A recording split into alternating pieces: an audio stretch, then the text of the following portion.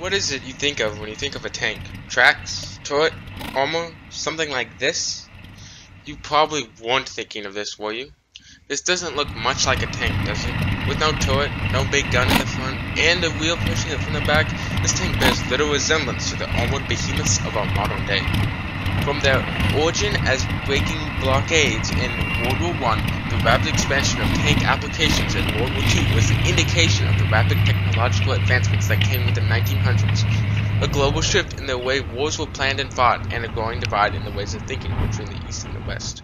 The Mark I was developed by the British to break through trenches with few casualties, but others saw an opportunity in the Mark I that would change the nature of warfare forever.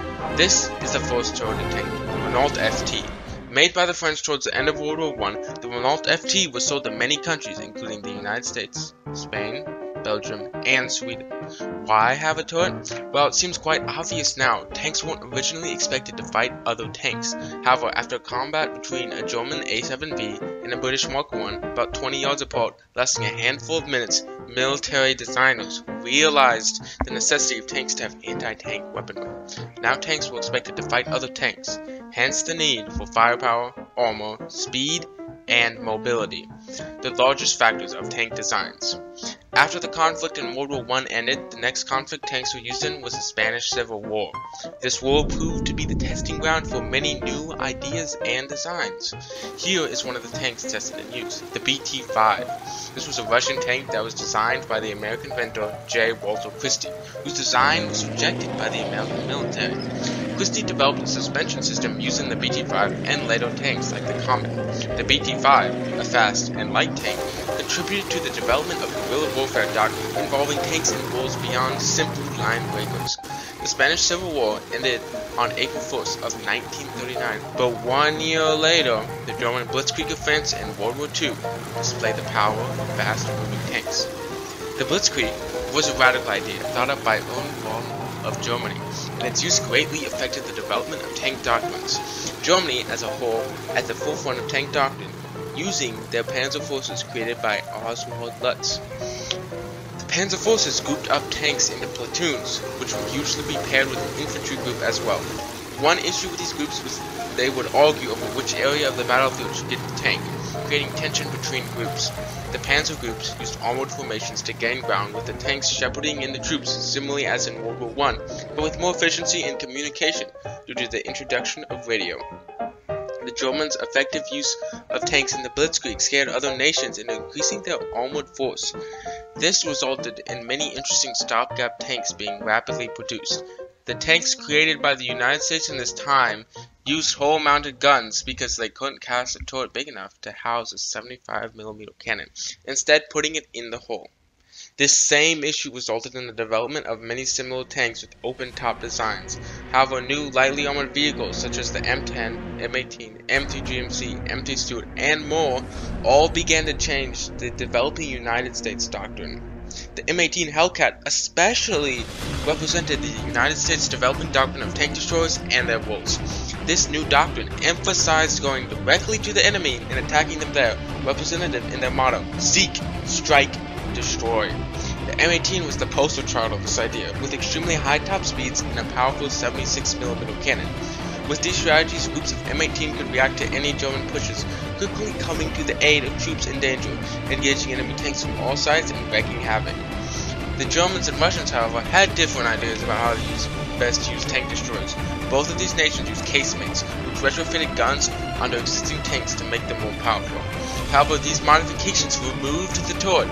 These tanks tended to be heavily armed, as to fire at the enemy. These destroyers must always face the opposing tank. An example of a casemate is the Jagdpanther, probably the most well known. The Germans used casemates increasingly as ambush vehicles as the Allies advanced in the German soil. Casemates were optimal ambushers due to their low profile, unrecognizable shapes.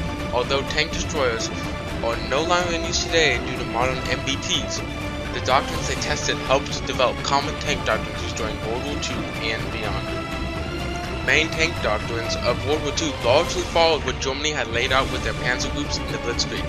However, those groups were used in varied ways throughout the nations. For example, the United States' high production rate of tanks allowed them to have many more than the crippled German industrial machine. Especially later in war, when Germans were running out of rubble and factories, this multitude of tanks allowed American forces to work together to take down the larger and arguably better German tanks. The American forces would do this by surrounding the German tanks and shooting them from all sides. Especially early war American tanks couldn't always penetrate certain German tanks from the front, compared to the German guns, which could rip through most American armor. Germans, on the other hand, had panzer divisions and self-propelled gun divisions, which split up main tanks. The panzer divisions were usually well trained in whatever tank they used, knew how to angle their tanks strategically and perform more complex maneuvers. One issue with German tank divisions, however, was logistics. Compared to the relatively light logistical train of American tanks, German tanks guzzled fuel and frequently broke down. This problem was especially prevalent with Tigers and hampered German doctrines because many tanks were not fully operational to take place in combat, often seeing solo Tigers go into battle due to various issues with the others in the division. The Russians, however, took the American approach to the extreme, sending massive waves of tank and infantry to meet German attacks in Russia. Russia was able to do this through their use of T-34 and American tanks. The T-34s were rapidly produced using mass production methods taught by the Americans to the Soviets.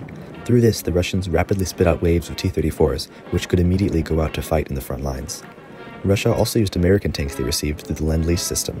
This system allowed the US to distribute tanks to countries that needed them, so long as it benefited the defense of the United States.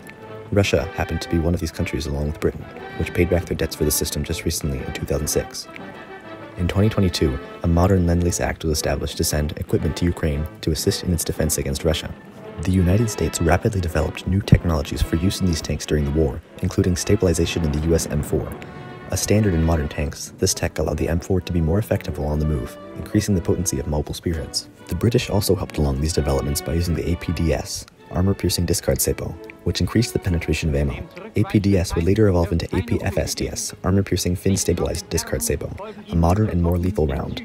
All of these new groundbreaking technology and ideas changed the war from the stagnant lines of World War I to constantly shifting lines. In one example, the Germans' use of tanks allowed them to push through the open fields of Ukraine and almost capture Moscow. Because of the tank's improved armor, the tank-on-tank combats lasted longer during the offensive, and shots were taken from further away, almost 1,000 yards, compared to earlier, more limited ranges. This is due to the increased firepower of tanks and better, clearer sighting technology, showing how the newer tanks of World War II vastly shifted doctrine from the old tactics of going all in and driving straight through enemy lines. Ideas tested during World War II affected the design of post-war tanks significantly.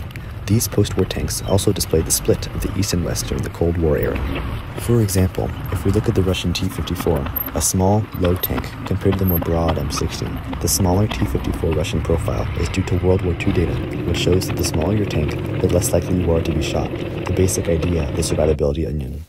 Another example of the East versus West split is in the argument of head out versus head in, whose argument goes like this: have your head out and be more aware, the Western doctrine, or have your head in and be more protected, the Eastern doctrine. These splits showing up in World War II doctrine exemplify the differences in the divergent ways of thinking of the East and West. Both sides, however, had to develop tank manufacturing methods and grow their industrial prowess by the redirecting and organizing of all the resources required to make a tank. Another example of World War II's effect on the future is combined armed doctrine now. Infantry support is now almost always required with a tank or some sort of support vehicle. Why? Well, you can thank the Panzerfaust and the Panzerschreck, both man-portable anti-tank guns. More recognizable versions may be the RPG, Javelin, and NLAW. These dangerous weapons require tanks to have infantry support, or else they can face attacks from anywhere due to these miniature tank destroyers, especially in cities where modern tank doctrine is to have infantry go ahead and clear buildings before the tank follows in. This is because of the lessons of World War II, when unsupported tanks would become easy pickings for Panzerfaust and Panzerschreck teams. You can see these ideas in Iraq, where RPGs were threats for all vehicles because of their small, single-man operable nature. Russia's wave doctrine also carries over to modern day, strangely. Looking into the Ukraine-Russian war, we can see the effectiveness of this modern combat field, as the Russians continue sending repeated waves of tanks and infantry to Ukraine, with varying effects. However, modern Russia doesn't have the production rate of the Soviet Union, so they are struggling to keep up with the flow. In conclusion, looking at World War II allows us to understand specific decisions in modern military doctrine and where they came from, like you can see in infantry support. Looking into World War II can also predict modern design ideas and the mechanics behind other ideas, such as the S-tank.